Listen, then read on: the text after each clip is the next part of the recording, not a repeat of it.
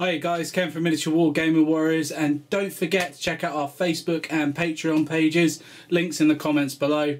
Enjoy the video and see you again soon.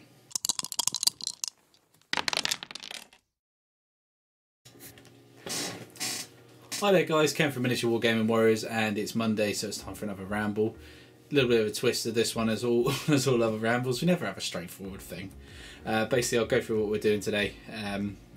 Going to have a look at some models I've done in the last week because I've been off work, which has been really nice break from it all. We're also going to be talking about burnout, hobby burnout, and how we can all get through it and push through and get to the other side. So let's start off with hobby burnout. So what is hobby burnout? Hobby burnout is when you are absolutely bored of painting. You've had, oh my god, you've had enough of it. You can't look at that plastic model, you can't look at the metal model, you don't want to do it. You're like, ugh. Every time you even think about it, it's just, it's not a nice place. I've been there a few times. Liam's been there, we've all been there. We all know how it feels horrible. So here are my top tips of how I push through hobby burnout. First tip I do, whatever I'm doing, so if I'm painting, I then start building. So I will stop painting and I will do something different completely. I will do the opposite to what I'm doing. So whether that can be cutting out some plastic models and putting them together, cleaning some metal models before I prime them. It could be, for example, transferring some paints,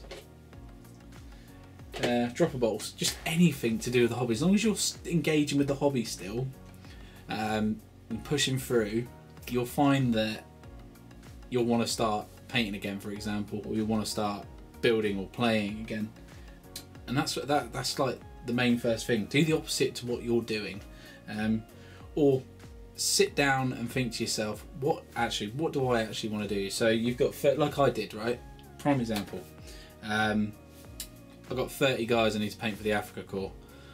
I didn't want to paint 30 guys for the Africa Corps. I could not be bothered. I was like, I can't do 30 of these at once, and it drives me nuts. It's assembly line painting, big time. And I'm like, nah, I can't paint all these boots. Not the boots, for example. So I broke it up, and I got 5 models for the Africa Corps. I then got 5 models that I had for Fallschirmjäger. I got 5 models from SS, for example, and I painted the 5 Africa Corps. Then I painted 5 Fallschirmjäger. Then I painted 5 more Africa Corps. Then I painted 5 the SS, and then I painted 5 more Africa Corps because it breaks it up. And that's tip number 2. Break up your painting. Don't feel like just because you've got one project on the go, you have to just stick with that project and completely finish that project and then you can move on to the next thing. I've learned that in a very bad way. That's not the way to do it. Well, not for me anyway. It is definitely not the way for me to do it. I'm finding if I have smaller projects on the go, if I get bored of one thing, I can start something else up. It's like in the back of my head right now, I know if I start getting bored of this, I can immediately go and get some terrain and start doing some terrain stuff. And that's tip number 3. Do more terrain. You don't have to do models all the time. You can do some terrain, and terrain is awesome. It's like, I know I've got some MDF terrain, and I'm going to experiment with it. It's kind of like a little treat for me at the back of my head at the minute. As soon as I've done the Africa Corps, because they're nearly finished now, I can go and get one of my MDF kits, put it all together, and for the first time ever, I'm going to use my airbrush on it, which I'm quite excited about using because airbrush has been phenomenal, I might add. So I'm going to put chinchilla sand that you can get from local pet store. PVA glue around it, chinchilla sand all over it to give it that like really nice texture, and then I'm going to spray airbrush it, and it just gives it that really nice texture. I've seen it done before, and it does look really nice, and it's going to be my little treat because you've got to give yourself a little treat every now and then. Tip number 4 I'm going to show you tip number 4, because tip number 4 is a handy tip. So kind of links into number 3. Oh my good god, that's a lot of models. Alright, tip number 4 is find yourself a box. Alright, which you've probably already got one. Put all your models in it. Okay, right, like that. And then what you do is you don't look, you stick your hand in and you pull something out, and then you paint that. Because I've seen it many videos, and I've heard about it a lot. People can't decide what they're painting because they're not finished with painting what they're painting. Sounds a bit blurry, but that's what I got that box for. So when I fancy doing a bit of painting, blisters are great because you don't get a lot of models in a blister. So there's 3 guys in there, yeah. I could pick that, I could pull that out, and I go, oh, there's 3 guys there. Bang! I can get them painted in an evening. Happy days. And then you feel like you've achieved something. Exactly what I've done with the Royal Navy stuff, which you'll see later on, which I'm really happy with. I felt the boxes, and I was like, I've got some Chindits in there, I had some Royal Navy stuff, and I was like, I wonder which one I'm gonna get. And pulled it out. It was the Royal Navy, and I was really excited about painting them because I didn't think I was gonna get to paint them for quite a while if I did it in the same way as I normally do. A bit like the Warhammer Epic stuff. When I did that, I literally painted all of my Warhammer Epic. Is done. I've painted it all. It's done, which is nice because I know it's done. I can just pick it up and I can play with it. But yeah, it's happy days. Happy days. Final tip to get through burnout: listen to audiobooks, YouTube videos. You've heard it all before. I've listened to a really good YouTube series called Let's Talk on I think it's Guerrilla Miniatures. He's a Canadian guy. And he's done a nostalgia one. It's the guy he does it with as well. I think it's his long time friend he's known for years, but they've got a natural chemistry when they talk about the hobby. You can feel the passion burning from them, which is really nice to hear somebody that's really passionate talk about the hobby. A bit like me. My own plug.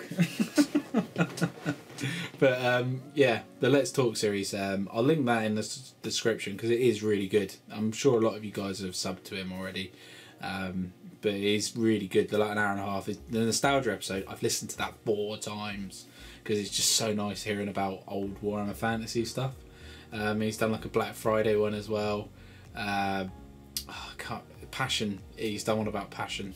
Fantastic, really good listen to. Audiobooks wise as well, I've been listening to an audiobook World War II. If I'm painting bolt action, if I'm doing Space Marines and stuff, I will listen to Horus Heresy bits and bobs. But they're there for me, they're vital. I can have a film on or the TV in the background, it's not too much of a problem. I try not to though because I don't get as much done. Just an audiobook's a lot better in that regard, or just a podcast. But yeah, no, happy days. But I'm going to pass over to me again on the table to go through some of the models I did last week while I was off, and I'll see you again on Saturday for the next video, and thanks very much. Right then, this is the first lot of guys I've managed to paint on my week off. So this is a load of Germans that I've done for the Africa Corps. Basically what I did was I did like 5 at a time. So I'd have 5 of these guys all primed and ready to go. I'd have 5, say, Fallschirmjäger models as well. So I'd paint 5 of these, but then I would paint 5 Fallschirmjäger, then I would go back, paint another 5 of these, and then maybe paint something a bit different, just to break it up a bit. And I found that has really helped me plough through models compared to just say doing 30 of these at one time. I found I could get a lot more done because I was quite excited to do them. So yeah, these are the Africa Corps guys, looking pretty good. And I made sure, instead of just painting them, when I painted them, I based them as well. So they were completely done. So I had 5 guys, because a lot of bolt action stuff, you only need 5 men. So 5-man squads if you really want to use them. So technically I could use just the 5. So that's another incentive. So you've got 5 guys ready to go, ready to play with. Yeah, and I think they look pretty cool. The only thing I would change ever so slightly is obviously I did a grey spray prime with the Gracia, and then I did a prime with this one-shot stuff from MIG, which is really good value actually. I think the normal RP was 650, and that's like a 100-litre bottle, I think. 100 milliliter bottle. But I would just paint the faces white, which I've done on a few of them. Well, quite a few of the models. I've just painted them white just to make it pop a bit like this guy over here. He's the one that's just done in complete grey here. This is with the darker grey. So yeah. Right, so the next thing that I was painting was some more late war Fallschirmjäger. So I've got 5 guys here now. So could use an NCO, have 2 riflemen, or I could have 4 actually for assault rifles. I could have all 5 assault rifles, or I could do, sorry, not all 5. I could do 4 and the machine gunner, and 1 be the loader, which is this guy here. So that's why I give him an assault rifle there, because my late war stuff I'm going to use assault rifles only. They're going to be like a veteran squad. So that's the whole point of these. So the plan is to put another machine gun, because I'm going to make up 12 men. So I'm going to make up another machine gun, another loader, but I'm going to arm them all with assault rifles. So I could take the 2 machine guns out and have a 10-man assault rifle squad, and do it that way. Or I could put in a 5-man machine gun squad like I've got here. So yeah, the 2 machine gun squads for the Fallschirmjäger late war would be quite cool as well. But I've based them on Luke's APS stuff. This is the woodland stuff, so it's more like try and put it in focus just here. It's like that, which you guys will probably agree looks bloody good. This guy I've stuck a tuff down, and I'll probably do that for the rest as well, but at the minute they're ready to go. So that's those guys, and I'll get some more on there now. So here's some more Fallschirmjäger. I've done some early war style this time. You can see they're all armed with rifles. I've given one guy a Panzerfaust just in case I want to take it, because you never know. But he's still got a rifle, so I can go either way with it. To be fair, I can give him the Panzerfaust or not, but there's a model there to mark that. But I've gone with the classic blue like helmets with most of these guys. I want to try and get as many of these blue helmets in there as I can, and I haven't done any camo or anything like that on the other type just there. I've left it like plain because I want to distinguish them out. These guys I didn't base on the woodland camo. I based those on like a I think it's either Highland Grass or it's a spring one from Luke's APS again. This stuff is amazing. Really, it really is good. I can't, to be fair, I can't flaunt it, so it does. It really does make it so quick. And he's got this fast drying basing glue as well. This PVA fast drying, and it is quick at drying. It's probably 15 minutes, and it's like you could probably play with it in quarter of an hour. So obviously overnight it will dry solid, but it is really good. So I can't knock it. But you can play with it in about a quarter of an hour. Happy days, really. But yeah, that's the Fallschirmjäger. I'm quite happy with those. So we'll move on to the next stuff. Right, so these 3 guys here are my first mixture of contrast paints. So they're a mixture of contrast, and I've put a little bit of just normal standard Vallejo paints on these. I'll explain why in a second. I wanted them. They're the Waffen SS. I've tried to do it in the I think it's the oak tree camo, the spring oak leaf camo, I think it's called. Yeah, I'm pretty sure it's oak leaf. So I've got a grey with a brighter green over the top of it. But the trousers, as you can see, that green, grey, is actually field grey from Vallejo. I'll show you the one, German field grey. So there's the Vallejo number there, 730 and 102 on the rack. I found that's quite handy actually. That number there is actually the slot on the actual Vallejo rack. So if you look in slot 102, that would be the colour. I never knew that, which I thought was quite cool. But yeah, that's that green, or green grey as I should say. So I think it looks quite banging. The actual jackets themselves are skeleton horde on the base, and then I've done a couple more Vallejo colours, which is like the Vallejo bright green, which is, I will give you the number here, which is a bright green camo, which is 80 on there, which you probably won't, yeah, 80 on there, and 70833 for the green, and the grey, excuse me, and the grey was natural grey, which is 70992 and 160 on the on there. So I did the grey first, and then the green over the grey, and I used a bit of sponge. But that's Waffen SS, and they're based again on the same stuff as the early war Fallschirmjäger, but the rest of it's contrast. But I really did want to make the trousers a little bit different for these guys, and they're predominantly early war. So I'm pretty sure the oak tree was early war. So even if it wasn't, I'm going to use them as early war because I don't really mind. They just need a varnish just to seal it in, because I've noticed with this airbrush primer it can chip quite easily if you have to stick a varnish over it. So these will be getting varnished probably tonight, but these guys make up a mounted unit, so I'm really excited about this. So the next guys I'll just show you now. I'm buzzing about, to be fair. Right, so these guys I am buzzing about. This is my first ever cavalry I've ever done. So this is the Waffen SS cavalry set, so it goes with the other three guys. So the other three guys are dismounted, these guys are the mounted ones. There's two sets that Warlord do. This one is with the NCO. I wanted the other set as well, which has got a light machine gun on it, which I was really gutted they didn't have it in stock when we were up at Warlord. I'm gonna have to get that because you have to take these in a minimum of 6-man squad. So at the minute I can't actually play them, which is a real shame. So I need to get another 3. But again, these were the same as the other ones, so they're a mixture of contrast and non-contrast. All the horses are done in contrast. So that's Cryol brown there on a dark grey primer, and obviously Black Templar for the other horse.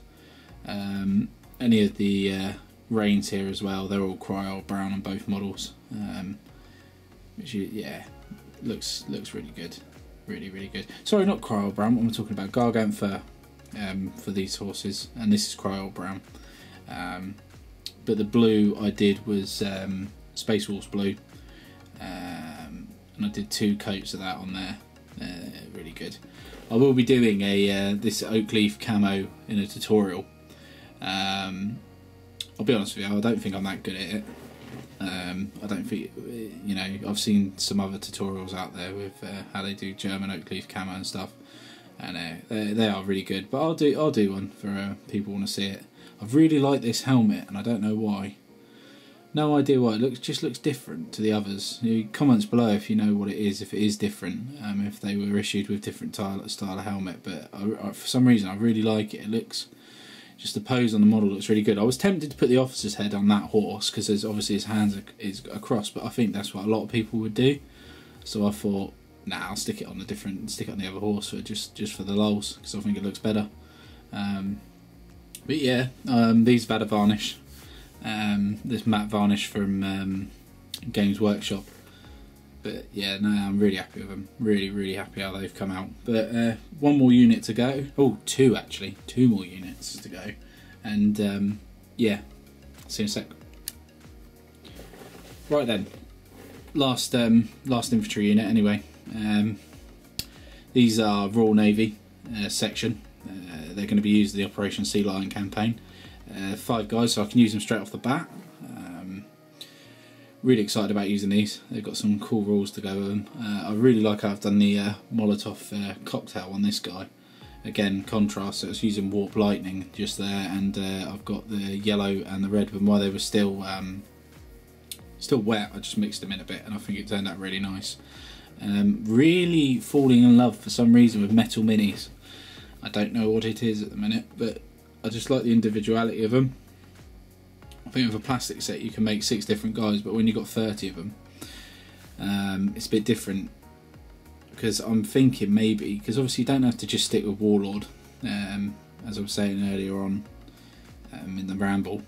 You can see other guys out there and girls that do different models. Bag Squiggo Miniatures, she does some really cool Scots for females. Really cool.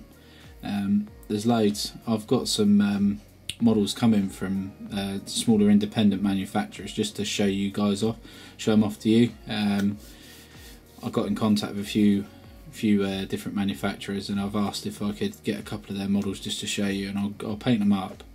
And one, it's nice to go in the army, and two, it's really nice to be able to show you a variety of these smaller independent manufacturers compared to, like, say, Warlord and the Games Workshop. Give them the same limelight, because some of their sculpts are fantastic. I was looking at some Home Guard sculpts, and I thought you could mix it up with, like, Warlords. So you got 10 sculpts of Warlords, and I don't know, another company that do 10 sculpts. They're all different. As long as they're, 28 mil, they're going to look really good together. So you got a bit of variety in your squads when you're playing and stuff. But yeah, no, these guys come out really well. I had to do the petty officer's uniform darker. You might notice you don't see as much contrast in him. I did 2 or 3 coats of the Ultramarines blue, because this is Ultramarines blue. And the other blue is Tesla blue, or Tesla blue. I'm probably pronouncing this wrong. But that's the blue around there. The white is actually Celestial Grey from Games Workshop. It's not pure white. I found pure whites just don't work as well to make a white colour. It's really weird. Celestial Grey for that. And also just inside in there, I've just put a wash. Well, it's not even a wash. I've used Apothecary white over the top of the Celestial Grey. Just darkens it up a little bit. But yeah, these are really quick and easy to paint up as well, because there's not much to them. But yeah, that's the last of the infantry, and I shall show you the last unit. Right. There's a big tank on the screen. Oh yes. I'm pretty much calling this tank done. I'm not painted a lot of vehicles. This is my first airbrushed painted tank. I think the stripes are really nice. I've done a little bit of weathering on it. I might go back and the only thing I might do is go back and try and do some mud. But that is about it. Apart from that, I'll call it done. I was a little bit heavy on the chipping, I can see, but it's down to experience. I'll be a bit lighter next time, but I think it works. I think it's a good tabletop standard. This is my first proper go at building a tank that I'm really happy with, and this is the Rubicon kit. Oh my god, it's so good. It was so nice to put together, and not the tracks alone. The tracks are fantastic because they're one solid unit, one solid piece, and they just slide on, and you don't have to fiddle about with them. And it's like, oh my god, that is amazing. The side skirts again, they were really easy to put on. The whole thing's just great. They give you a great selection of decals. All my vehicles are coming from Rubicon. They're simple. If I can get it at Rubicon, I'll even pay full price, which is crazy. I never pay full price, but for Rubicon stuff, I'm more than happy to pay full price. Absolutely love it. Absolutely love it indeed. I know some of their vehicles as well, you've got like detail inside and stuff, and it's just an amazing model. Absolutely amazing. And it's got that super heavy anti-tank gun, 10 plus armour penetration on the front as well, which is really nice. Liam hates it. Oh, he hates it. It's his worst enemy. His T-34 was on the other side of the board when we were playing up at Warlord. Hello, super heavy anti-tank gun. Bye bye. He cried and cried and cried. The salt was real. His IS-2 can't even touch it. Oh, it's so good. If you get frontal armour with this thing, it's a real nightmare. Real nightmare to get rid of. But yeah, happy days. But that's all of the models I did during my week off. Like I said earlier on in the video, hobby burnout's a real thing. It can happen to any of us at any time. Luckily, I'm not completely there at the minute. I'm getting close, but I'm not there yet. And yeah, we'll get through it together. Thanks very much for watching, and I'll see you again real soon.